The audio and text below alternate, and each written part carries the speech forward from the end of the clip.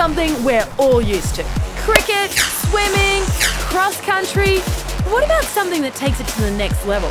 Like, I don't know, car racing?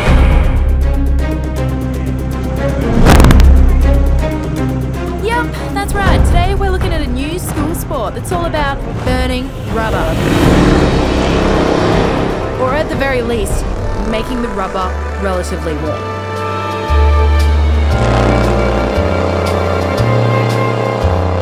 But the best part about these cars, these students actually built them. Yeah, a little while back we checked in while they're still under construction.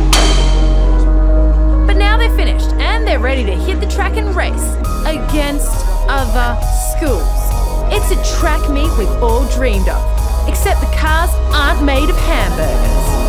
Well, it's race day now. Have you guys run into any dramas with your car? Oh yeah, today we did. We had some electrical problems, overheated and melted.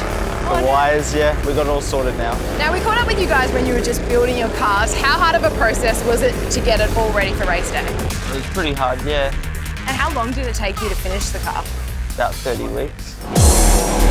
It might sound like a long time, but remember, these guys literally built a car. And if the car was like the school assignment, then race day is like the final exam.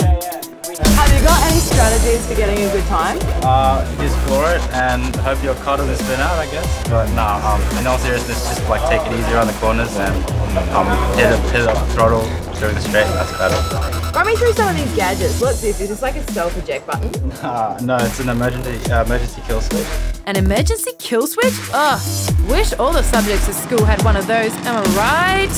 The track is 2.41 kilometers long, but the race goes for a staggering, wait for it, 6 hours. And during that time, the racers will swap in and swap out, so they can stay alert, which they have to because these curves are crazy.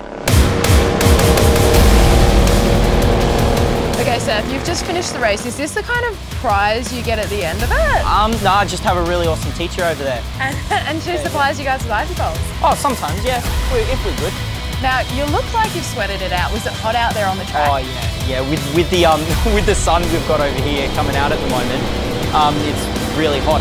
Plus with the engine running, with that engine running, it's just sweat boxing.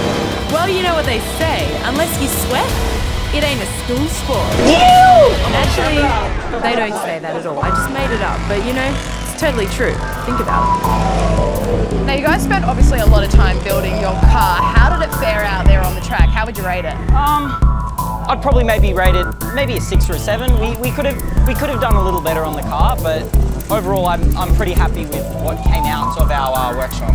Now, I was hearing it could potentially get to speeds of around 67. What did you manage to get it to out on the track? Unfortunately, my dashboard wasn't actually working. Oh, okay. So I'd say around 65. 65? Because I had pedal down held all the way. So all the way racing through the track. Yep, no matter the sport, it's the only way to compete with the pedal to the metal. Well, except when you're this guy. You know what? This is definitely the type of classroom I could see myself in. Yo, teacher! What's the age limit in this school?